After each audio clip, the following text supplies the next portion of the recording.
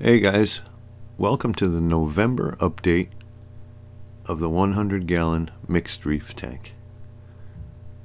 Now this is a special update because the tank is now a year old. So what I'd like to do is go back and look at some of the things and some of the growth and progress this tank has gone through.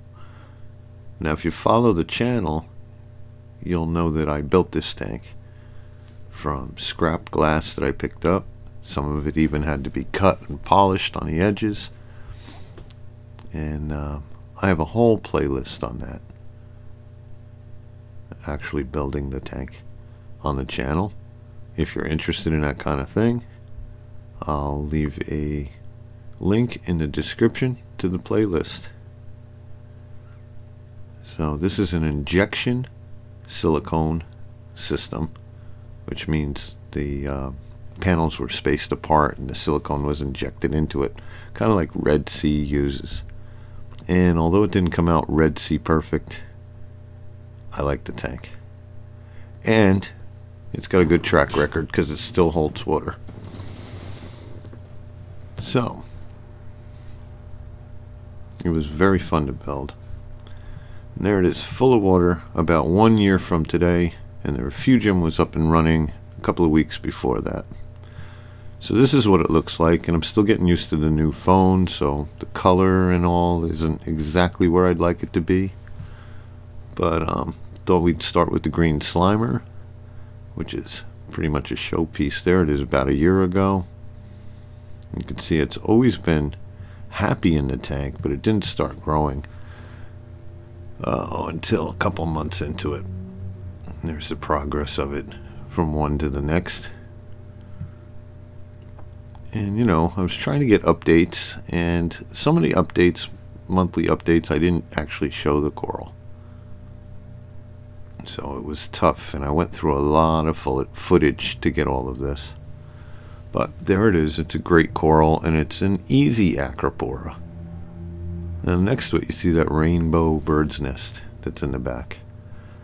Now that piece has grown from 2 frags. There's one of them right there, the pink and green tipped one. That's what I started at a year ago. And there's 2 frags next to each other right behind the stylo. And you can just see the process of them growing and growing. And then they start to take over that green bird's nest. And that just always kept growing. So I got to the point where I had to separate the growth in the tank, and now it sits on this rock by itself. But it's still growing, and it's still a great piece. Yeah, and I like it a lot. Now, although this is a dominated SPS tank, I do like my LPS, especially hammers. That's the only Euphyllia I've ever had.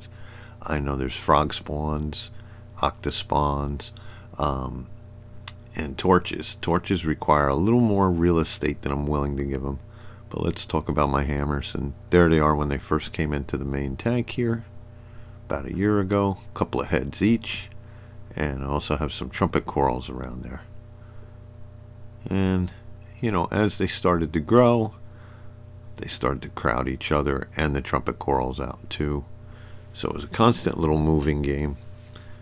But the purple one with the green, or the green one with purple tips, is over a dozen heads now from, I think it might have had 4 heads when it first went in there. And there's the trumpet coral's been moved to the softy tank, and that has a lot of heads as well.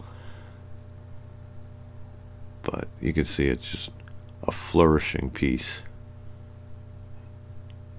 Now here's something for people laying out encrusting corals. Here's some good advice for you to follow. This is a meteor shower Cyphastria and a rainbow Montipora on the same rock. Now, harmlessly, when I first started the tank, that's just 2 frags near each other on a rock. Not a big deal. But as you see, the Cyphastria grows faster than the Montipora. And eventually they grew into each other.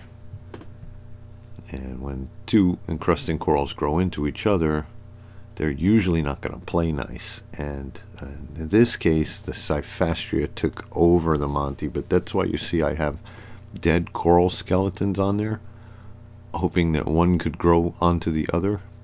It gets a little hidden behind in this update. But I have those dead bird's nests, and I actually have frags of each now growing on bird's nests. So it'll be interesting, and I was also able to save them. And then there's the Montipora confusa, I believe. It's a very nice green coral with purple polyps when it's happy. And that started out as just a little nub of a frag. There it is. It was actually brown when I first got it for a while, but soon before I put it in this tank, it started to turn green and it started to grow. And it's tables and branches, so it's pretty interesting. There it's actually growing into some clove polyps that are next to it. So it's always been a good piece.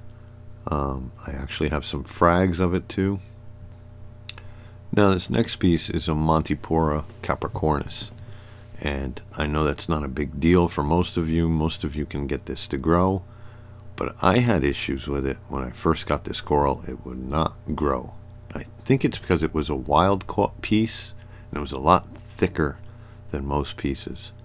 And what I actually needed to do was scrape at the edges of them just to get it to do this. And it started to skirt like this, which was very odd. I'd never seen them look like it was dripping down instead of plating out. But each area where it encrusted onto the rock, it got a good foothold first, and then it started to plate, and you can see the plating there as the months go by. It's hard showing this from old footage because you weren't planning on having this conversation when you were showing it. But there it is, and many times moving things in there, I have broken pieces off of it, and they just grow back. Now here's one of my favorite pieces for color. It's a bubblegum setosa, and I got it from Reefing with O, and it was a tiny little frag. I had had it a little while at this picture, but this is when it first went into the tank. And this thing just grows and grows, but it's got this great bubblegum color to it, which is, you know, just really stands out from my other corals. So I do like it, and it's grown into such great shape, and I've also broken pieces off and have frags of that as well. So it's nice to have frags. You know, I've been able to give them to people. So then I thought I could try and do, since I usually open my videos with a full tank shot, I thought I could stage it and get full tank shots from the beginning to the end. So that was the first update's full tank shot. You can see how small everything was, and the rockscape was different.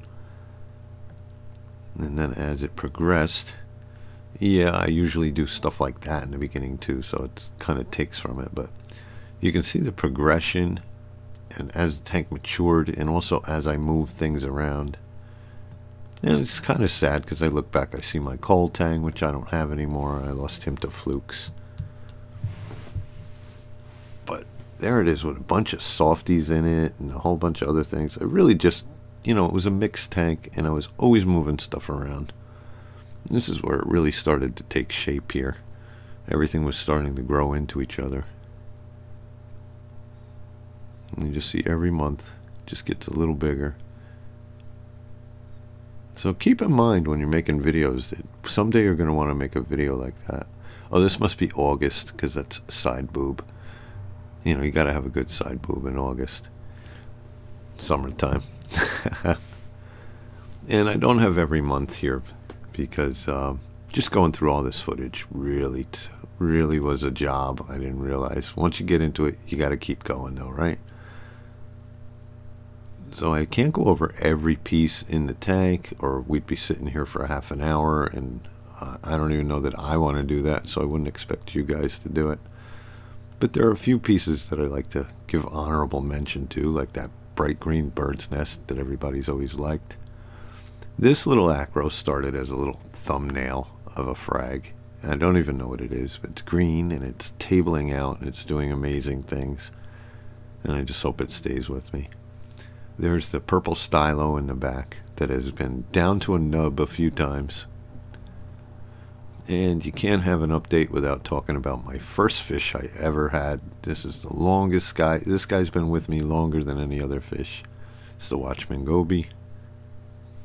And then there's this bird's nest, which I've never really even talked about, but it's always been there. And it's not real sharp, but it's not real smooth. It's very different. And then these little gems that I get that were just brown acros. Oh, and there's the red planet from Sabella. I still can't ever get those colors to show on the video of what's going on in the base. And of course, the bubble tips. And you'll notice one has escaped off the rock. It split again, and it's over there playing with the favias. So I may have to intervene.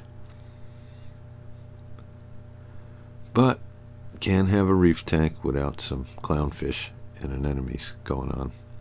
So thanks for watching. And we ran a little late. And there's my clam. I still have it. It really hasn't grown that much, but I still have it, guys. And I'll see you on the next one.